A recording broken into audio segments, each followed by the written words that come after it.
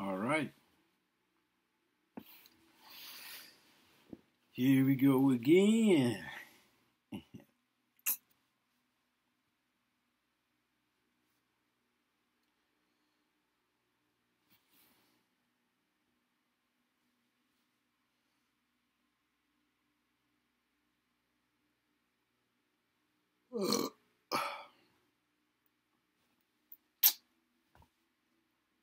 What it do? What it do? What's happening?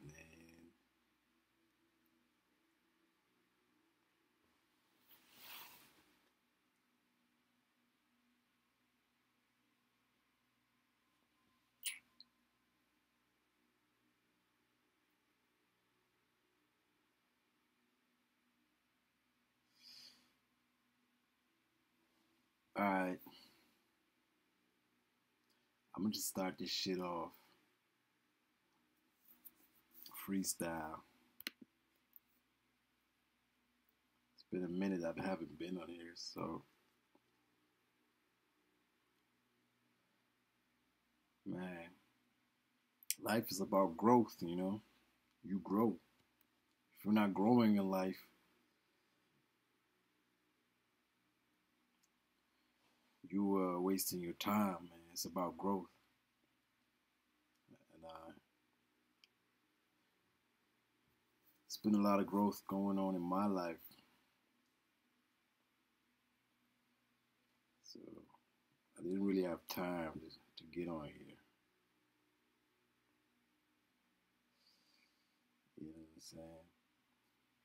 But what I really want to say is that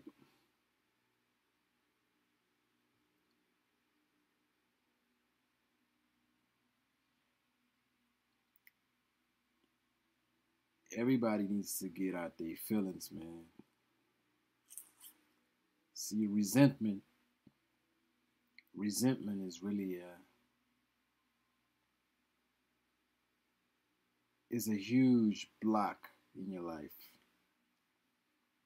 If you live with resentment, you become blind to your blessings. If you live in resentment, you can't really fulfill your purpose, and you can't really fulfill what you were put on earth to do. Because resentment is like a huge demon that carries people and makes them forget who they are because they live in resentment.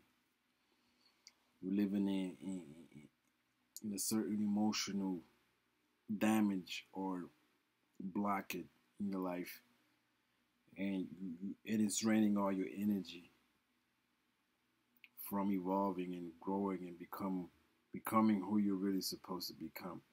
So I want everybody who hear me right now, if you hear this right now, I need you to stop living in resentment,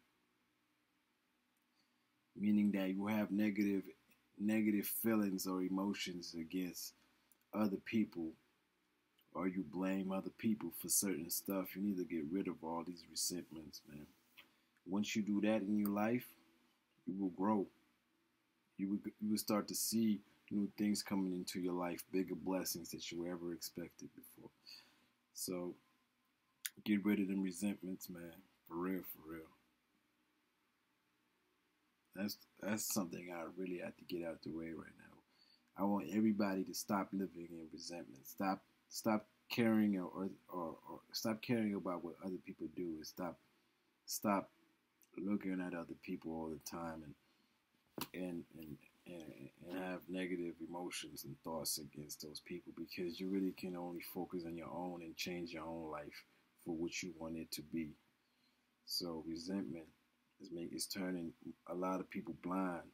Don't let that shit fool you, for real. You won't even realize until you really start practicing it and seeing it for yourself.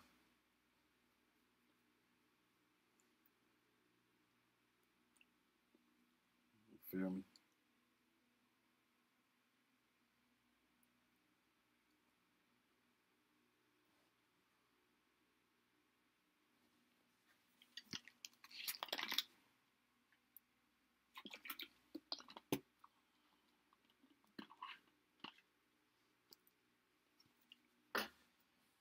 A lot of failed careers because of resentments, and you wonder how people still can be successful is because they didn't let their emotions and feelings block them for fulfilling the mission.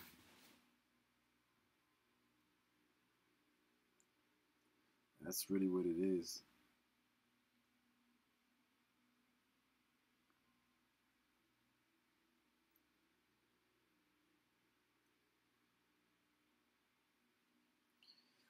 Especially now in this day and time where they're trying to fool us and trying to make us think with our emotions with all these wars going on and you should pick a side and all that shit. No. We are all human beings and we are all the same. We all carry the same design within us. We all got a brain, we all got a heart. So we can all make the same decisions that make logically sense and stop thinking emotionally about all that dumbass shit that's going on. We can't do nothing about these wars. These wars are none of our problems. We can't do nothing about all the bullshit that's going on. All we can do is change ourselves and so change our environment by doing that. For real. A lot of people live in competition with other people. Once you forget your purpose and once you don't know who you are, you start to focus on other people. When you start draining other people to survive, you can compare that to the consumption that's going on in this planet. Like you're looking at all the not only the food but also the artists with the entertainment that's going on. A lot of people just drain each other for ideas because they don't know who you are. If they would tap into themselves, they could really bring something to the table. And it ain't nothing wrong by getting inspired, but I remember in the 90s rap was always about adding to hip hop. Every artist was always saying that you ain't a real rapper if you're not adding something to the table, something new. So you really gotta bring your own style. Is what that means. You gotta have your own style, you know. But you can't have your own style if you don't know who you are. If you really know who you are, you can develop your own style because that goes very deep. Your parents gotta first of all teach you, right? You gotta know who your parents are. You gotta know who your grandparents are. Then you gotta know why you like certain shit in life, and you know why you do because it's all linked to your ancestral code, DNA code. Why you like certain stuff and why you fascinated by certain stuff and why you inspired by certain stuff. But if you don't understand where that is coming from, you won't understand where you're going.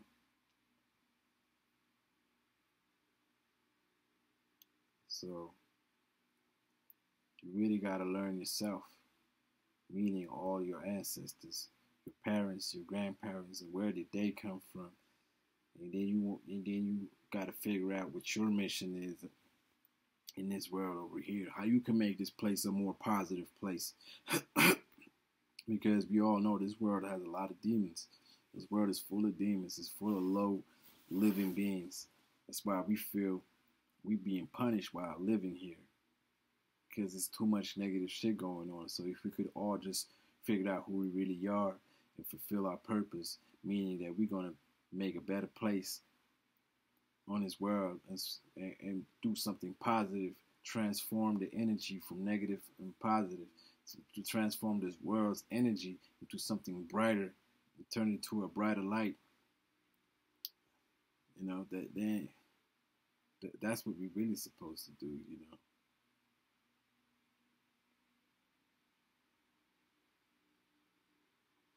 Transforming it, you know.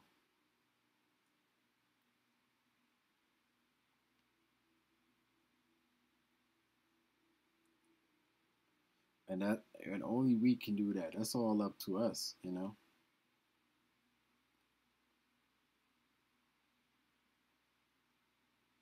And I really feel like The war between positive and negative is coming to an end.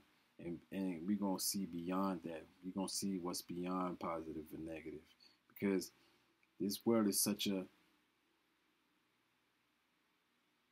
black and white looking planet. It's like very basic and primitive the way we live, thinking of a white colored person don't like another person for a darker skin tone. That's very primitive, you know, and looking at things as positive and negative, meaning you're supposed to be positive when in all actuality, life goes beyond positive and negative because there's always going to be some tragedies happening in life. And that's just a part of life. And we can't accept that. The world can't accept that at the moment. We can't accept that there is tragedies in life. That's just a part of life. No, human beings have a hard time accepting it, you know. But they demonizing it on purpose, so we become scared, and that's how they put the fear in people by telling them that there is positive and negative. You should only be getting tuned with the positive. I'm not saying you're supposed to be negative, but you should know the energies because they're always going to be there. A fish in the ocean might get eaten by a shark. That's a tragedy. You can't do nothing by it. That's nature. So they telling us that it's a bad thing when we're supposed to be in touch with both energies, and then we couldn't go beyond positive and negative and understand a higher level of thinking. Feel me? It's just like the saying, like in the ancient cultures, prostitution was something sacred because they knew human beings just get horny and you can't do nothing about it. So in the ancient culture, they considered prostitution as something sacred. And I'm talking about the ancient Sumerian culture where they built temples of prostitution and they donated all the money to build the temples for God. You see? So who are we to say that was something bad when they donated all the money of prostitution to God to build temples and invest into progress of their civilization? You see? But nowadays they're demonizing everything. They're demonizing the human ways. You could never change the human ways if you don't accept it. That's who we are.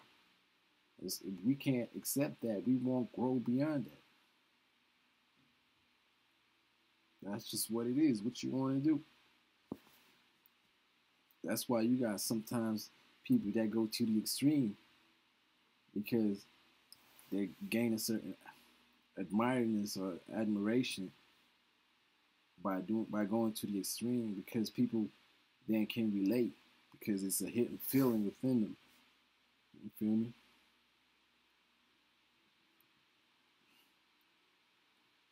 What you want to do?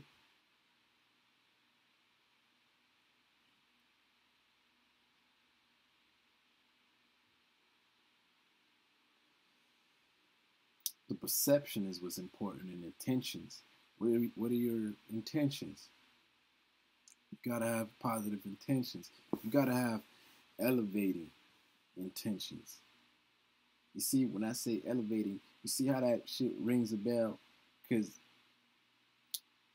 when you're talking about positive and negative, it's so easy to say, oh, that's negative or that's positive. But if you can't accept the negative, you're not going to elevate. If you can't accept the positive, you're not going to elevate and go beyond that. So you see, it's a deprogramming of the mind that has to take place. The more people that do it on this world, the faster this world would change. The faster they will put us into tests. They will put us to tests. You see this whole fuckery that's going on the planet. That's a test. If you can't remain focused on what you got to do in life. Meaning that you got to elevate. Evolution is the meaning of life. To evolve into something greater that can benefit the world. This world could be such a genius place. You know how many geniuses there is on this planet that created great inventions that nobody's talking about? How we could just drive cars without wasting any energy, without fucking abusing the nature and stripping it all butt naked. So many geniuses on this planet that could change the world. All that it takes is a change of the system. You know, that's that's really what's got to take place. A change of the system. You see, it's getting hotter. This summer has been the hottest summer I ever witnessed. It's real shit. So the sun is giving us all this energy, all this light, so it can brighten up our spirit and our minds, so we can elevate. And the sun is really giving us that information. The sun is beaming out, it's beaming down information because this has been shining for millions of years, billions of years. The sun has so much information because it's all traveling through light. The information is traveling through light, so the sun is like a storage of information, and it's shining it down to us. You know what I'm saying? So nature is the most fastest elevating light there is. That's why the best thing we can do is really tap into that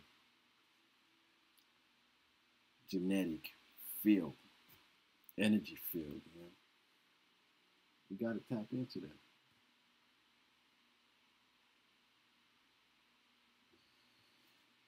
Yeah.